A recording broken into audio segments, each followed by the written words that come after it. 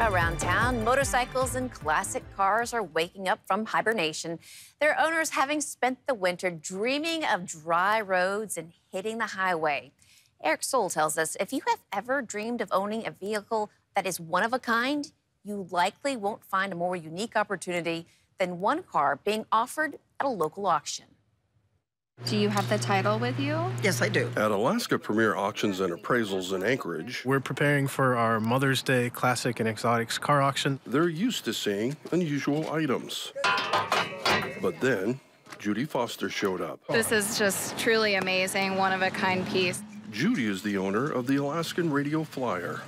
Yup, a big red wagon. Oh my God, it's amazing! I love it! We first met Judy and her husband Fred Keller almost 14 years ago. We just saw it and then we started yelling at our grandma to drive after it.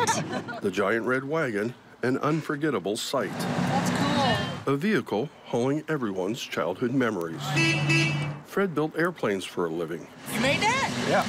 All right. And apparently, cars that make people smile. Hey, you want to sell it? It started out as this little, 70s Mazda. The underneath was a pickup owned by Judy's dad. It's made of foam, fiberglass, and marine plywood. And it's totally street legal. The mounted police car came up behind us and just parked right behind us. Fred and Judy took it to car shows all over the country. Okay, we're going to get busted now. It was like, they wanted to see it. They wanted pictures to take home for their family. When Fred passed away in January, Judy worried about maintaining her beloved wagon. It's so much fun to watch people because they smile and they wave and they take pictures.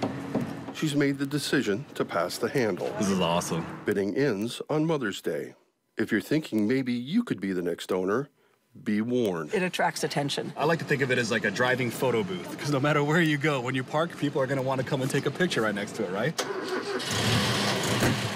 You won't run into another car like it, and it comes with plenty of room to haul new memories. And to think that it started as a '76 Mazda pickup.